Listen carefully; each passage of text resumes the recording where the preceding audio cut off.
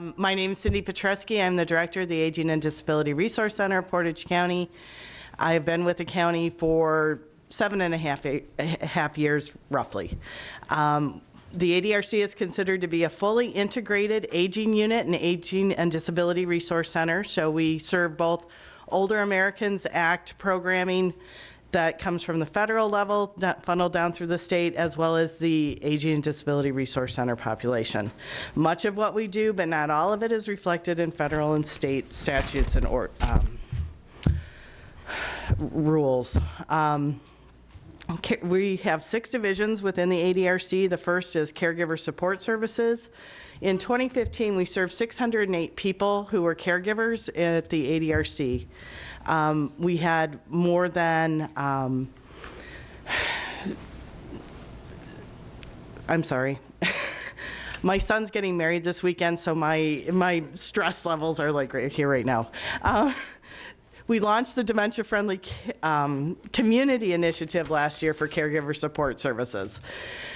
We also have the Community Resources division within the ADRC. Last year we served over 3,000 people at the Community Resources, which includes long-term care enrollments, information and assistance, disability benefit specialists, elder benefit specialists, and the loan closet.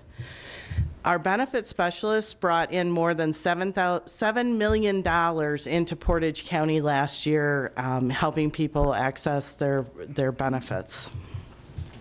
Of the people that we worked with, less than 4% actually enrolled into publicly funded long-term care. So much of what we do is about helping people stay in the community, in their own homes, using their own resources.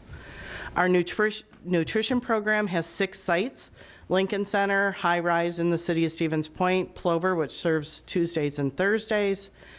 Rosholt serves 5 days a week at Faith Lutheran Church. Jensen Center in Amherst serves Monday, Wednesday, and Fridays. And Junction City serves Tuesdays and Thursdays. We served over 52,000 meals to 1,400 people in Portage County last year. We have a senior center which had over 1,900 participants last year. We have more than 167 classes. We also include evidence-based health classes and the Holly Shop as part of our senior center. So lots of programs going on for seniors at the ADRC. Our transportation program provided more than 18,000 trips last year. It's 18,686 in 2015. Okay. And we have an RSVP program.